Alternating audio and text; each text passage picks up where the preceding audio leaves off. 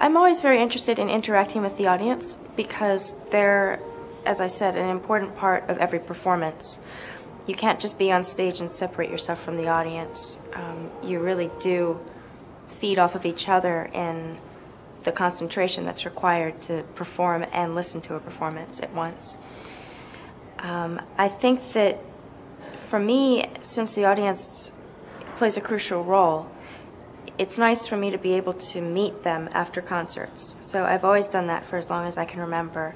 It would be kind of, not meeting them would be kind of like, say I were to work with a string quartet, but never ever talk to them.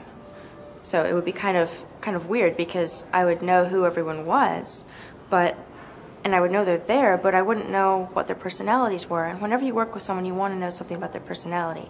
So for me, I want to know the audience's personality and the people around me on stage and the conductor's personality as well. So it's kind of, it all fits into the same idea.